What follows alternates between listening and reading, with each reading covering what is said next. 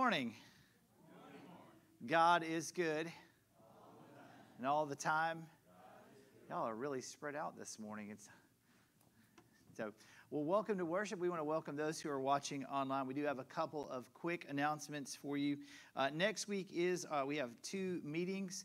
I'll go ahead and make an adjustment here on the fly. But the finance meeting will precede the one board meeting. So if you're a member of the finance team, you need to be here at 5 p.m. next Sunday in the fellowship hall. And then if you're a member of the rest of the board, you need to show up at 6 p.m. So if you're confused about which meeting to show up, you can show up for both. But there's a finance meeting that precedes the regular church board meeting. Also, if you're a voting member of the board, we would ask that you be there because there's a couple items that we want to get on the agenda and get done. It is that time of year for Charge Conference paperwork, which is everybody's excited about Charge Conference paperwork, right? Nobody? Just me. Okay. And so we want to make sure you're aware of that. Next Sunday, we will have the Wesley, USA Wesley with us here in worship as part of our worship. And one of their members will share about the mission of the Wesley Foundation. So it's the 5th Sunday Mission Project. We're going to have a special time of offering in there directly after that member shares about their mission. And so we encourage you to get ready to give towards that next Sunday. Of course, you can always give online or mail it to the church. And Sunday school is still in full session with the 2 classes right now. And so we also want to make you aware about the kitchen fund. I think we have a report on that. I think the kitchen fund is, does someone have where we're at on the kitchen fund? Okay, I was going to say that didn't look right in there. So the kitchen fund, we're about halfway to our goal of $10,000 is the goal for that new, for the redesign and the remodeling of the kitchen. We'll find out in September about a grant that we are applying for as well. So be in prayer for that, for those funds. That'll help us not only finish the kitchen, but also to finish the entire project that we didn't even have planned for in part of that project. So you can always give. Make sure if you give to that project that you are writing on the bottom of your memo, kitchen fund. If not, it will go into the regular offering as part of the financial giving. So do we have any other announcements that we need to be made aware of this morning? Going once, going twice. Sold. All right, well, let's go to prayer and get ready to worship God together. Good and gracious Heavenly Father, we come to you, and we come to put on the full armor of God today. So, Lord, we ask now that you would be with us. Help us. Help us to understand what it means to be armored up and to put on the armor daily. We pray this in the name of the Father, the Son, and the Holy Spirit, and all God's people said. Amen. Good morning to everybody. Let's try that again. You hear that? Good morning. All right, that's better. That's it. Now let's don't sing like that. Let's sing out loud and clear. Would you stand with me for our opening hymn today as we sing our call to worship, Freely, Freely. We will repeat the chorus as we sing.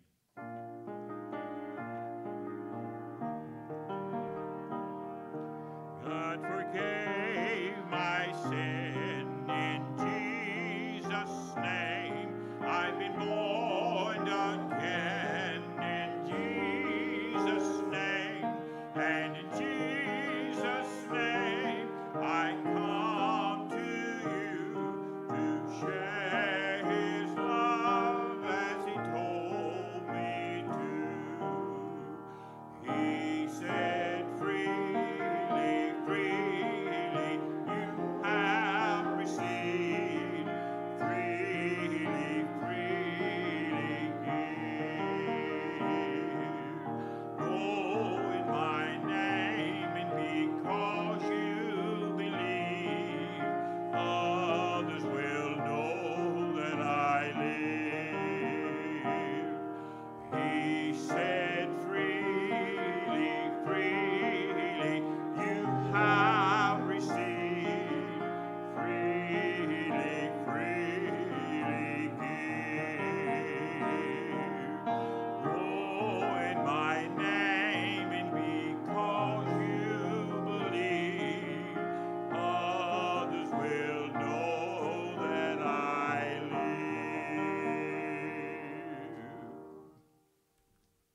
And be seated.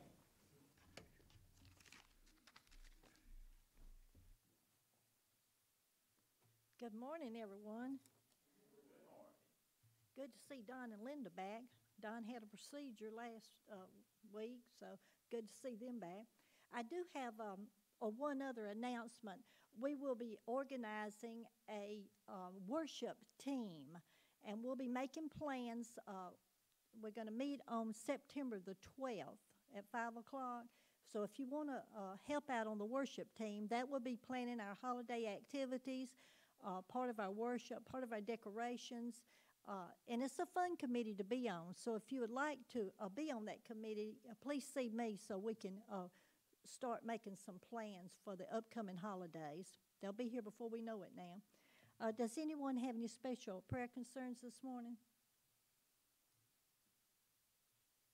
We have several people out sick.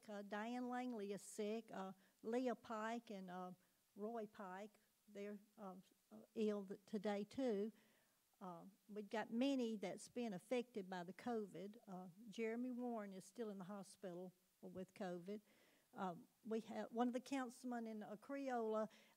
He's at home with COVID, but his wife is in the hospital, and one of her lungs has failed, and she's on a respirator with COVID. So let's all still be very mindful and take all the precautions that we can during this time.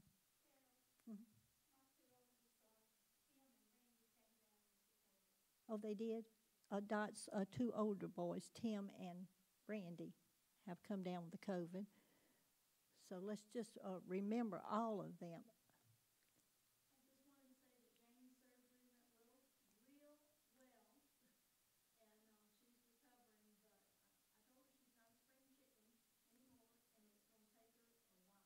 Yes. Janie did have her back surgery, and she's at home recuperating. And Kathy's done a good job about looking out for her during this time. So we'll keep praying for Janie's strength, and she can be back with us soon then. And yeah, Destin had a bad case of food poisoning, and she's recovering from that. And my son-in-law, Patrick, he had his shoulder surgery, and he goes tomorrow to get his stitches out, and he's done very well with that, too, and I appreciate the prayers as he does. Okay, let's go to the Lord in prayer then. Oh, gracious Heavenly Father. Father, we just thank you so much for these last few weeks, Father, where we've been learning about the armor you provide for us to fight all the evil around us. And every day, Lord, it just seems to be more and more. And may we use your armor to resist these evil attacks and stand true to you, Lord. And Father, I thank you for each person here today and the ones listening online. We have lifted up many this morning, Father, and I just ask that you bless them and be with them and give them all strength and wisdom, Father, and may they draw closer to you. And we know that you're in every situation, in the world situations that's happening now and all the sickness that's going around, Lord. And we do lean on you, Father, for that strength that only you can give us and the healing power that you have. And we just ask that mighty healing hand on all of these that we lifted up, all the ones that's on the prayer list this morning, Father. Lord, and just be with each of us that we may use good judgment, Lord, as we go about our everyday lives, that every so many years things like this happen, Father, but we can get that comfort by staying close to you, Lord. And Father, I just thank you for this service. I ask that you bless it today, Lord, to your glory. And Father, I thank you for that prayer that you taught us so long ago. And now if you'll join me in the Lord's Prayer. Our Father, who art in heaven, hallowed be thy name. Thy kingdom come, thy will be done, on earth as it is in heaven. Give us this day our daily bread, and forgive us our trespasses, as we forgive those that trespass against us. And lead us not into temptation, but deliver us from evil. For thine is the kingdom, the power, and the glory forever. Amen. And now I want to read from Ephesians 6, 10 through 18. Finally, be strong in the Lord and in his mighty power. Put on the full armor of God so that you can take your stand against the devil's schemes. For our struggle is not against flesh and blood, but against the rulers, against the authorities, against the powers of this dark world, and against the spiritual forces of evil in the heavenly realms. Therefore, put on the full armor of God, so that when the day of evil comes, you may be able to stand your ground. And after you have done everything to stand, stand firm then with the belt of truth buckled around your waist, with the breastplate of righteousness in place, and with your feet fitted with the readiness that comes from the gospel of peace. In addition to all this, take up the shield of faith, with which you can extinguish all the flaming arrows of the evil one. Take the helmet of salvation and the sword of the Spirit, which is the word of God, and pray in the Spirit on all occasions with all kinds of prayers and requests. With this in mind, be alert and always keep on praying for all the Lord's people. This is God's word for God's people. Thanks be to God.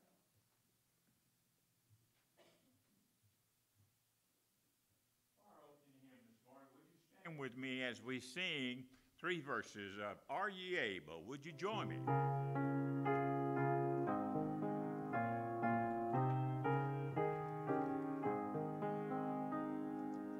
Are ye able, said the Master, to be crucified with me? Yea, these sturdy dreamers answered to the death we follow thee. Lord, we are able, our spirits are thine. Remold and make us like thee divine. Thy guiding radiance above us shall beam, all weak unto God, to love and loyalty. Are ye able to remember when a thief lifts up his eyes, and his burdened soul is worthy of a place in paradise? Lord, we are able, our spirits are thine. Remold and make us like thee divine. In radiance above us shall be a beacon to God, love and loyalty. Are ye able when the shadow whispers down eternity, and the glowing Spirit answers, now as then in Galilee?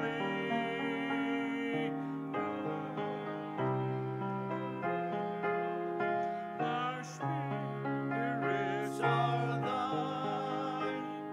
Remold and make us like thee divine.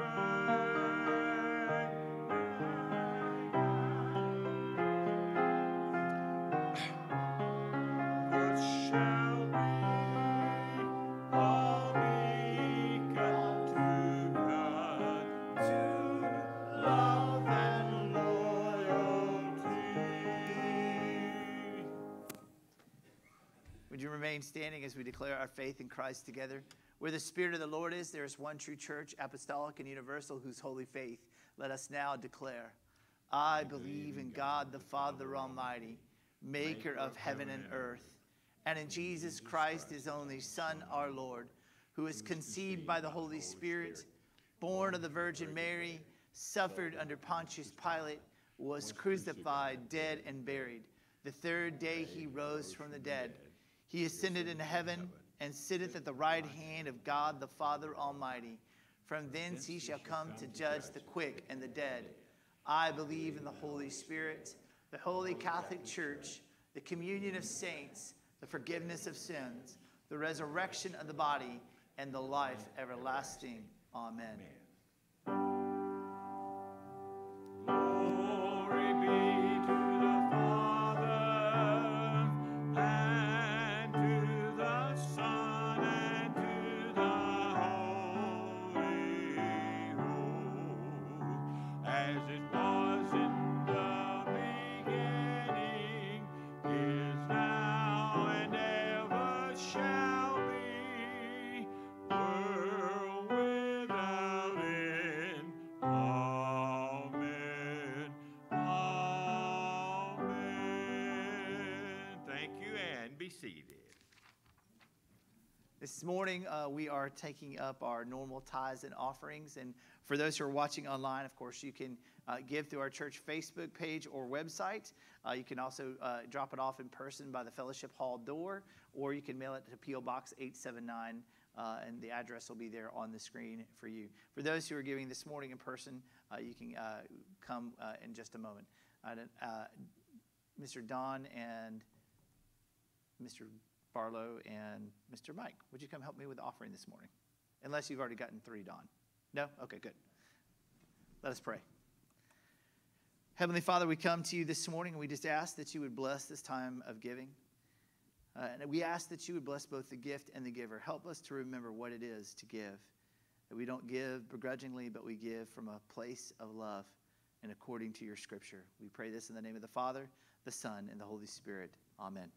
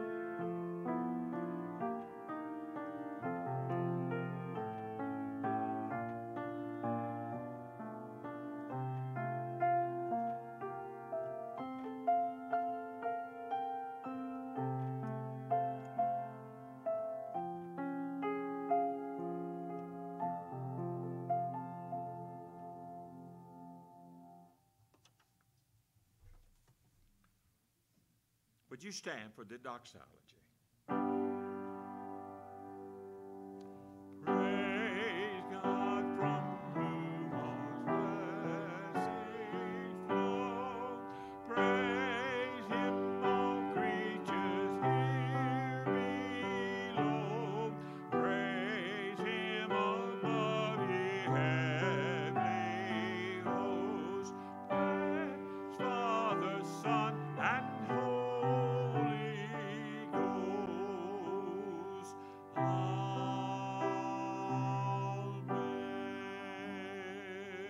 Thank you, and be seated, please.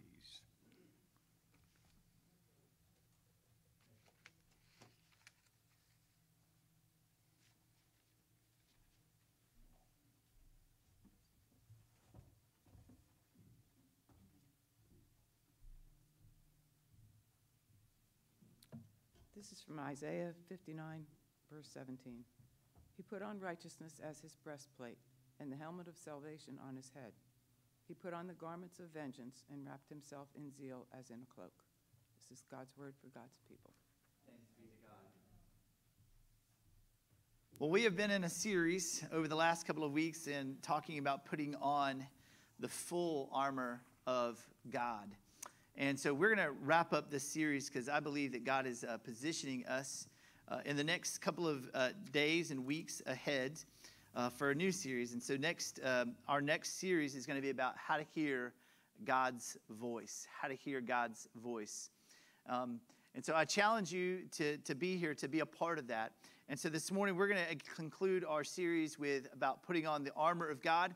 We've already kind of talked about it. And yes, there's the shield of faith we've already discussed and how it extinguishes not only the evil that comes at us from a distance, but it also absorbs the attack of an enemy up close and personal. The helmet of salvation and what it does, and that it keeps us really from taking a death blow from the enemy. In fact, the scripture that was read to us in Ephesians says, "Finally, be strong in the Lord and in his mighty power." And so that you can stand against who? The devil's schemes. It's interesting that it doesn't say the devil's power. It doesn't even really clarify. It says a scheme. And if you've ever been someone who's been in the middle of a scheme, right? And if you've ever bought a car, you know what scheming is. Come on, that's funny, y'all. When they go back and forth, and you're like, just either sell it to me or don't. But don't scheme with me, right? It says, put on the armor of God so that you can stand against the schemes. We have an enemy of our souls who wants us to either A, think that he doesn't exist, right? If he can't get you to think that he doesn't exist, then if he doesn't, or even if he does exist for you, he really isn't all that interested in you. And the reality is, if he can do anything to make you not put on the armor each and every day, that each piece is not just about warfare, it's about protection. And so we're going to talk about these three defensive items today, about the belt of truth, the gospel of peace, and the breastplate of righteousness. And so I want you to be mindful, because I'm going to ask you at the end, what are you clothed with? What are you clothed with? Let's pray. Lord, you've made us your holy people by your love, and you have poured out your love through us, through your Son, Jesus Christ. And we ask that you would make us able to hear by your Holy Spirit what you are saying to us. Give us eyes to see and ears to hear what you are saying, but also enable us to be doers of the word. We pray this in Jesus' name, and all of God's people said. Throughout this series, I have stressed to you that Paul writes that this is not about flesh and blood, that our fight or our enemy isn't with people. That God loves people, so therefore we should love people, and therefore people really aren't our enemy. And if you've ever had an enemy in life, I want to tell you this really quick. They're really not your enemy. You might be in conflict with them, but they're not really your enemy. The evil that sometimes pervades us is a slippery slope. Notice that Paul's words in Ephesians are pretty peculiar. He talks about the devil, and then he also, but particularly says on evil days, he says when evil arrives, and that he also addresses evil. So there is a problem with us understanding what is evil. And that is, very simply, anything that is the absence of God, the absence of his goodness, the absence of his presence and his way of doing things. But Paul's importance here is that we are a new people. Ephesians addresses this over and over again, that we are not here to battle people. We're not here to label people. We're here to help people as followers of Jesus Christ. To put on the armor of God is to put on Christ. So in other words, when we pick up our scriptures and we talk to friends and family, this is not a weapon for us to use against them to get them to do what we want them to do. It is to help encourage them to see and to know God. So often Christians sometimes they like to follow a simple way, and they think that that's the way to do it. But we as followers of Christ, we need to step our game up. Because the enemy has a scheme, and he's been doing it for thousands and thousands of years, long before you and I did. And God is giving us something, not so that we can stand against people, but so that we can stand against him, against evil. So this morning, I encourage you to go to your passage in Ephesians chapter 6 and kind of hold your spot there. But Paul's final encouragement is for us to stand in the power of God. And as we wrap up this, I want you to be encouraged in the love of God to take up your arms against evil. Take up your arms against evil. When I joined the Marine Corps in 2004, I went through boot camp, and but before you ever go to boot camp, there's this guy that comes, or girl, that comes over to your house, and they are called a recruiter. And I would like to also say that they are also just a car salesman in a military uniform. And I was 24. I didn't need to hear the whole spiel. I came from a family that served in the military. In fact, I looked the recruiter right in the eye and said, I don't need you to tell me the benefits. I already know most of them. I just need to know, what do I need to do today to enlist tomorrow? But that recruiter really had to stop. I caught him off guard because here's this 24-year-old guy telling him, like, don't recruit me. I'm already recruited. But he still went through the motions. He said, I have to do this. And so I understood the benefits. In fact, as I progressed in rank, I moved to Camp Lejeune, North Carolina for my second tour of duty. That was my second 4 years of being enlisted. And I was a sergeant on my way to making staff sergeant at the time. And I had this, we'll just call him Lance Corporal Jones. That's a generic name and title for you this morning. And Lance Corporal Jones, when I arrived to Marine Corps, to Marine Corps Base Camp Lejeune, he was as what we would call squared away. Squared away meant that he looked good, right? Like he had the haircut. He was within standards of being what we call military weight standards. He had the high and tight, the good high and tight, high fade, crisp cap. On Monday mornings, his cover looked good. His blouse looked good. The sleeves were nice and tight. Boots looked nice and tight. Like everything about him screamed good Marine. And in fact, he was a very fit athlete, and he was always on time, and always had his stuff together. And then I remember, I just observed him, and he was willing to do anything we asked him to do. There was no griping or complaining with him. We would always just say, hey, we know Lance Corporal Jones. He's going to do it. Like you could ask him to mop a parking lot in the rain, and he'd be out there mopping a parking lot. He would do whatever you asked him to do. We really thought he was this capable and an amazing leader. He was unmarried, lived in the barracks, and like I said, of all the Marines I had, he gave me no trouble. And trust me, Marines, we like to give trouble. And so I remember as we were getting ready to deploy, I put his name on the list because of all the Marines I wanted with me, I wanted him with me. Because he could do his job, he was proficient at it, he was mildly, like I said, he just stayed in his lane, he did his job. But the moment that we put him on the deployment list, all of a sudden, in the previous 6 months, he had never been sick and never been injured. All of a sudden, this kid was at sick call every week for something new. He was injured, his back hurt, his toenails hurt, everything all of a sudden began to ail him. And we began to realize that Lance Corporal Jones was doing this thing called, that we in the Marine Corps call malingering, which is a fancy term for, I want to get out of whatever this is you're trying to send me to do. In fact, one week, we were on a run, and I had already, I was in the very back of the run to make sure that if anybody fell behind me, it's called falling out of the run. And I'm on this run with my Marines and leading them, and we're doing stuff. And then I see Jones try to jump and roll his ankle on purpose on the curb. Not once, but 3 or 4 different times. Like either A, he's got something in his eye and he can't see the curb, or he's doing this on purpose. I pull him in my office, and I very politely just ask him, what do you think you're doing? He goes, what do you mean? I said, look, man, I've watched you for 6 months. You've never been sick. And the moment that we put you on this deployment, that you suddenly, it's like you don't want to be here. And I kept him in the office for about 30 minutes until finally he kind of put his head down and confessed, I don't want to go to war. And I said, I don't know what your recruiter told you, I said, but this is the Marine Corps. Everybody goes. We go to war. He said, I came here for the benefits, Sergeant. Which I said, so did I. But I also knew that we go to war. And he really cryingly told me, and I said, now, if you're in good conscience, you need to go see the chaplain. If you really can't go, I said, but I promise you, we're going to take care of you. I promise you, no matter, you're going to go. I said, but if you don't want to go, then you need to go see the chaplain. I said, because if not, I'm going to have to send you for psychiatric evaluation, which probably would help all Marines anyway.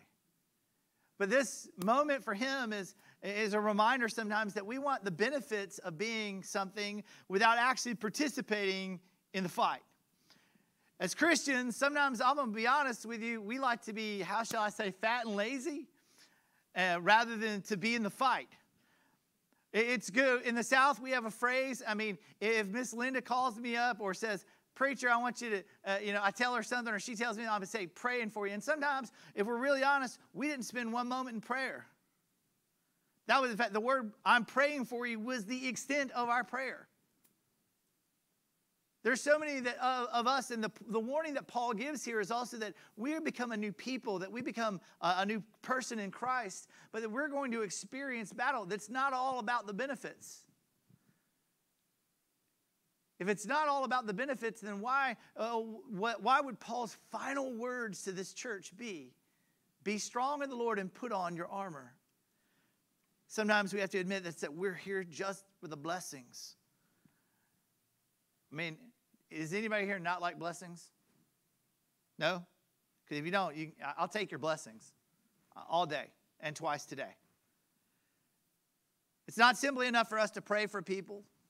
It's not simply enough that we're praying for the poor, but how do we actually engage with alleviating poverty? How do we engage with helping the orphan and the widow? How are we at engaging in what God has called us to do? We must also pray for the wicked. And we know what wickedness is and what it looks like. We must also engage with learning how to bless our enemies, not simply learning how to avoid them. We as Christians have a lot of growing up to do at times. Paul's words of encouragement here is to live as new people. Paul was making sure that the believers reorganized as new people and that who had been granted new life, a new family, and new relationships, but that they would also endure spiritual warfare. The clothing and the closing of Ephesians explains our accountability of conflict with evil forces. Each one of these items is not simply Paul making sure that the Ephesians had a good illustration. It was so that they understood how things are put together, how the body of Christ is expected to operate, that it's not a cruise ship, it's a battleship. Too many times we want comfort. Too many times that we, instead of praying through it, we worry instead. Paul is admonishing them to do a new type of warfare, not to wage as they normally had. I told you a few weeks ago that I can observe through Facebook and through our great social media that we always have available all around us at all given times, and through our actual media outlets, that people are very good at reading from the book of opinions. People are very good at swinging social economic ideas and ideologies that don't come from Scripture. People are very good at throwing those things on and showing you who they represent. But I would ask you, church, who do you represent? Who is it that you are to be clothed with? Who is it that when people encounter you, do they encounter a Democrat or a Republican? Or do they encounter someone who is in love with the Son of the living God? Someone who follows Christ. Paul's encouragement here is for them to live as new people. Many of us heard the benefits of having a relationship with God, did we not? That when we said that what some of us were sold on the very idea that if you accepted life in Christ, that you would get what? You would get to go to where? Heaven, right? That we would no longer have to be separated from God. But some of us, that's where it stopped for us. And we grew just a little enough in Christ that we don't know that we're supposed to be engaged against evil. We're supposed to be active. We're not supposed to be just passively going through the motions of life. It is a calling for us to engage against evil. We're not here just for the blessings, but to actively participate in the battle. Believers must adorn themselves with the armor of God in order to stand against the schemes. The enemy, if he can't get you to believe he doesn't exist, well, he'll come and whisper to you doubt. You don't really have to listen to what that preacher says, or your lay leader, or your Sunday school. You can live how you want to live. It's okay for you to live that way because everybody else is living that way. And yet, Scripture informs us that we're called to be a holy people. And holiness doesn't come without consequences. Sometimes it means letting go of what our flesh wants to do in order to do and to obey what God wants to do in us. Paul's words here are to encourage us how to stand against these schemes of evil. The belt of truth. I mean, we know what the opposite of the truth is, right? It is to lie. The belt of truth, in fact, I'm just going to go and be really honest with you this morning. I didn't throw on the belt of truth this morning because, number one, I just didn't simply have this in my wardrobe. Come on, that was funny, y'all. I didn't have a breastplate of righteousness per se. But the belt of truth, like if you knew what ancient times, all they wore around is like they had a tunic. Some people will say man dress, but it's a long piece, basically like an old school nighty shirt. You know what I'm saying? Like that's how it was long, it was thin, it was arid, so that you didn't have to worry about moisture. But the belt of truth wasn't a fashion accessory. The belt of truth was, number one, it holds the sword. There would be a sheath in there so that you could hold the sword. Because if not, you would literally be walking around like this all day, right? So it's to hold the sword, number one. The importance of the truth is that it is not a lie. In fact, in John's gospel, it says that if you know the truth shall what? Set you free. When we know the truth about who Jesus Christ is, it sets us free to live as children of God. The belt of truth holds things together. Doesn't really complete the outfit. It's not a fashion accessory. It's meant to hold things together. It's meant as an item to, contrary to popular belief, to hold us to resist lying, number one, and false doctrine. To resist lying and to also resist buying into false doctrine. Now, we're not going to get into what false doctrines are today. Some of the false doctrines that we hear today are mostly what I would call benign ones. You know, when somebody dies, they gain their angel wings. That's a whole nother branch of theology that we're not going to discuss. But there's a reality that we need to understand what is truth. And the truth is, for this moment that Paul is discussing, he is discussing that the truth is Jesus Christ.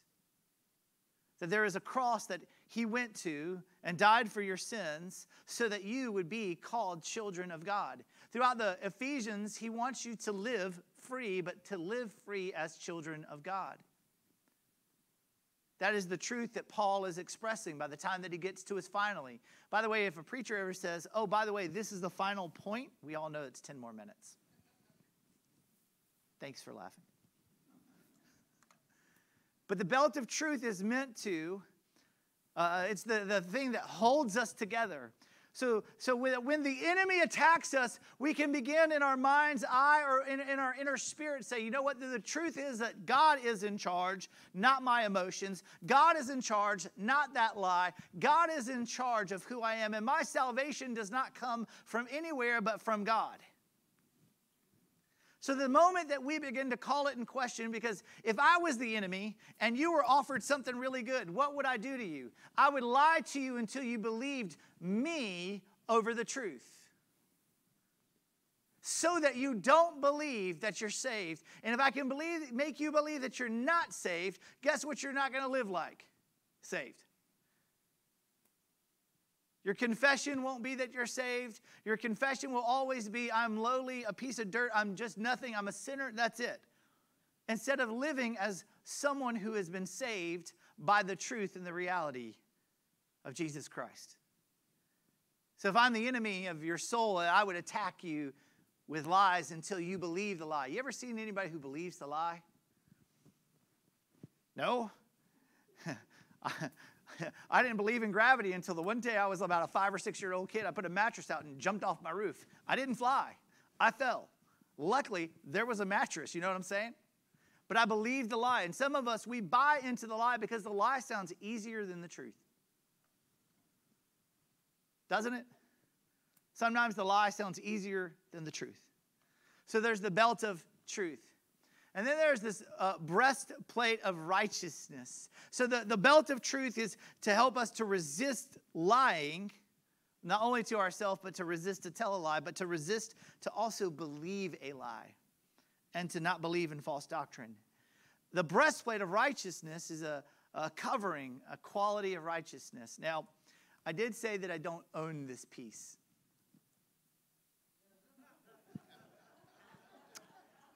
There's a reason I didn't wear that today. It was way too, I got way too much farmer tan going on, okay? All right? So, one more time for the viewers at home. Why did you laugh both times? I'm just saying. Me self-conscious, man, self-conscious. No. So righteousness is, if you were to understand righteousness, there are several theological definitions of righteousness. Righteousness is not only something that we do, it's something that God is. God is a righteous God. In other words, he cannot be wrong. Now, you can be wrong, because I know some of you root for Auburn. Okay, anyway. That was me getting back at you. I love you. I know some of you can be wrong because the Bible says that our righteousness, now notice there's a comparison here. Our righteousness, in 2 Corinthians is said, but filthy rags. Our righteousness is but filthy rags. In other words, when we try to compare our righteousness to what Christ's righteousness is, it would be like going to battle with, instead of going to battle with that, like imagine like you found a dirty washcloth and you're like, this is it. That's all I'm wearing today. It's a weird image, right? But that's what the image is. It's ridiculous that when we try to tell people I'm a good person without telling them the only reason I'm a good person is because I serve a good God. I'm only good because God has made me good, not because I was raised right or anything else outside of Christ. That's why I tell people don't raise your kid in church. They'll come out being the church with a little c. Raise them in Christ. Raise them in Christ. Raise them to understand that God's righteousness is that he's already paid for all sin for all eternity. That they don't have to earn it. Ephesians chapter 2, verse 8 is one of my favorite passages of all time. It says, for by grace through faith you have been saved. That word saved is the same word as righteousness. So by that you have been made righteous. In other words, when God looks at you, he doesn't see the filthy rag, because if he sees the filthy rag, he's first going to be like, ew. And then secondly, he's going to be like, I gave you something better. I gave you Christ. Quit trying to earn it. You couldn't get yourself clean enough. I gave you righteousness that comes from me, from my Son. For it says that the Lord and the Son are one. To be made right with God is what righteousness is about. Are you right with God today? There's a fancy word for also righteousness called justification. We, as Methodists, we believe in grace. Grace upon grace. We believe in prevenient grace, justifying grace, and sanctifying grace. In the middle of that is that justifying grace. And the word, you can say this word, I love saying this word, justified, right? Can you say the word for me? Say justified. And when we become free and forgiven by God and pardoned from all our unrighteousness, right? We become righteous. Not self-righteous, but righteous in Christ. And justified by Christ. Just if I'd never sinned. The breastplate of righteousness, it's interesting, protects internal organs, such as your heart, your lungs, and your stomach. In other words, when we wear the righteousness of God, we protect our very soul. We protect our capability and ability to breathe in and out of the Christian life. And we also protect the very desires that God gives us. Because I want to tell you, my stomach has already spoken to me, and it's a spoiled brat. Anybody else's stomach talk to them like that? Right? Nobody's stomach talks to them about 11:45 in the service but me. because I just heard my stomach, and I'm glad my microphone wasn't on it, because it was like, it went from up here to down there and back to sideways. It said, feed me. So we can go longer is what you're telling me, right? Okay. Finally, no, okay. Finally, right? Final point, no. But the real story here is that our stomachs at times need to be protected, and we need the righteousness of God, because our appetite for things, places, people, and things doesn't become saved the moment that we do. Meaning, the moment that I got saved, yes, God removed some desires for sin, but there were still some desires that I didn't even know about with sin, that I didn't even know I wanted with sin, right?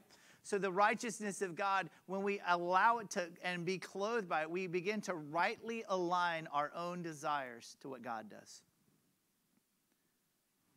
We rightly come to it. I wish I could take that picture back. Okay. The last piece of equipment is pretty funny, right? The gospel of peace. It's footwear. Now, yes, I own sandals, but none that look like that, okay? And in fact, if you have sandals like that, you should have worn them to church today. I'm just saying. But the funny thing about shoes is you don't think about them until you need them, right? Like, have you ever gotten fully dressed but forgot to put on your shoes and then walked out the door? No. Why? Anybody here watch all those adventure shows on, like, Discovery Channel? You know? Where they get, like, they go out and they pretend to be like in the Garden of Eden, and they step on a stick and they yell, ow. I'm like, because they don't have any shoes on or in a stitch of clothing on. Imagine now going to battle with all of the equipment, but you don't have any shoes. You don't have any shoes. Like the very first Lego you step on, you're going to start cussing in Jesus' name. You're going to be like, woo! Step on a rock, whatever. The enemy can also lay things on the ground. Sometimes they don't have to entice you. They just have to hope that you walk on it so that your attention gets taken away by that. It's interesting that he uses peace. There's a comfort that happens when we put on our shoes. We can know that we're walking in peace, because I don't have to worry about what I might step on or step in. Like, yeah, sure, if you step in something, you got to clean it off, but at least you're not fully engrossed in it. You know what I'm saying? Peace is an interesting word. The Jewish people understand peace as the word shalom. The word shalom, of course, has a deeper meaning. Peace is not the absence of conflict. If you walk around thinking peace is the absence of conflict, you're going to be highly disappointed with the world around you. Your expectations will be off. Because if you think peace is the absence of conflict, then you are going to be always unsettled in your mind and your heart and your soul.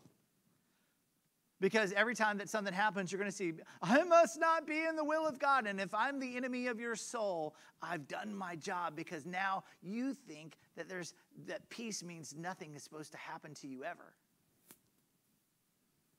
But that's not the reality. Peace that God gives, the shalom kind of peace that he offers through Christ, is that it's a peace that passes understanding.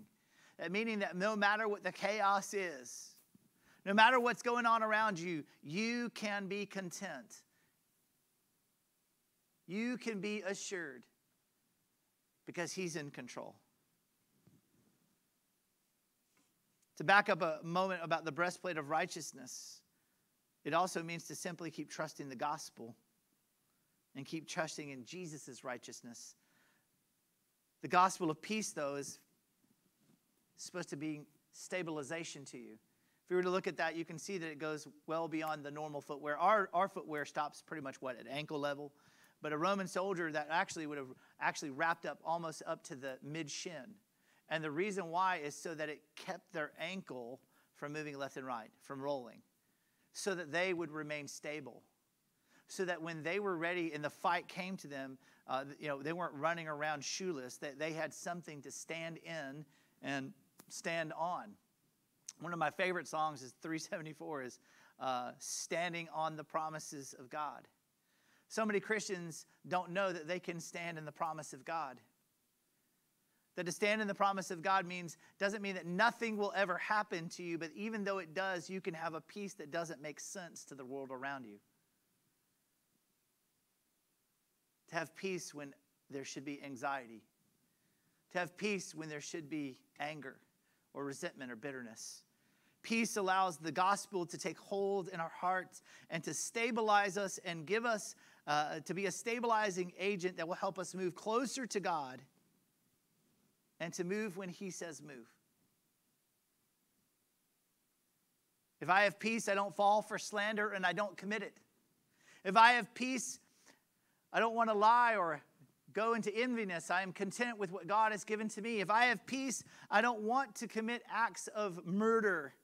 If I have peace in my heart, I don't want to hurt others. Peace stabilizes us and it helps us to resist our inward selfish nature. In other words, we don't make it all about us. These last three items to clothe ourselves with are all vital. There's not one piece of the armor that should be left out. When we wake up in the morning, and I want to challenge you over these next couple of days, because the challenge in the next 30 days after this with the next series is to pray together and to pray as a church, to talk about where God is taking us, and so that we can lean in and listen to God's heart, what He wants for Satsuma United Methodist Church, and what He wants for your life. I dare say that this is an important time and season in the life of the church. It will end and conclude with a Vision Sunday. I will challenge you each and every week to pray for 30 days. To pray, where is God asking us to focus the battle at in our community? If it's not against flesh and blood, where is the suffering at? Where do people need hope? And how can we love them as Christ does? But I promise you that when we start beginning to talk to God and to listen to God and learning to hear God's voice, I can almost assure you the moment that that happens, the enemy of your soul is going to show up. Rest assured. That's why we talked about this armor of God, so that we would know how to stand against that enemy when they come, so that we would resist false doctrine, so that we would resist doing things our way, so that we would have a shield to keep us from the enemy's attack, so that we would have a weapon to fight back with, so that we would have something that would keep our mind secure and where our faith lies.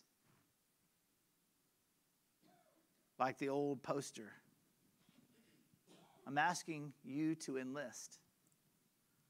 God is looking for those who would stand for the gospel of truth. I would encourage you to join our nurture team, which consists of various elements who are committed to helping families grow in Christ, whether it's the prayer team or a greeting or ushers, benevolence, youth or children's, Sunday school or small groups. I encourage you to begin praying about that. Where can I help others grow so that they can also make the stand against evil? God is not calling us to be passive just because there's a disease. He's calling us to be active, to be aware of the enemy's schemes, so that we can love people like never before and shine the light of Christ in these dark times. Let's pray. Heavenly Father, we come. And I pray for my brothers and sisters in Christ. I pray that you would help us to be armored up, to put it on, so that we can stand against evil and the schemes of the wicked one. So that when lies come, we can be assured of the truth. When our selfishness comes, we can be assured of your righteousness in us. And Lord, that when temptation comes, we would respond according to your word.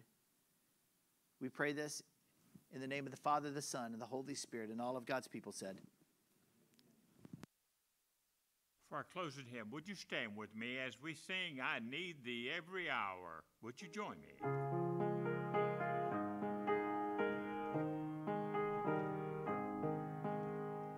I need thee every hour, most gracious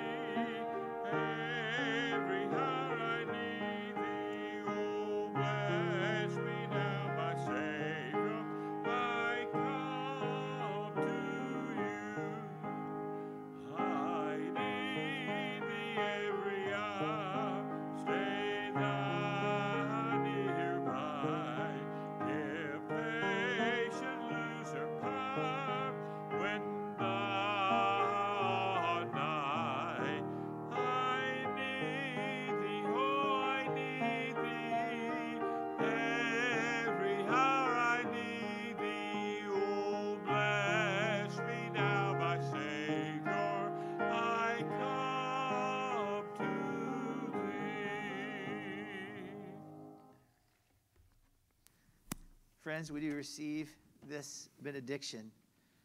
I send you now as soldiers of the cross,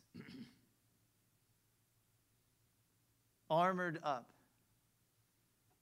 to be those who would shine the light of Christ and the love of Christ everywhere you go, to stand against the enemy's schemes. May the Lord bless you. May the Lord keep you. May the Lord make his face to shine upon you and give you his peace. Amen.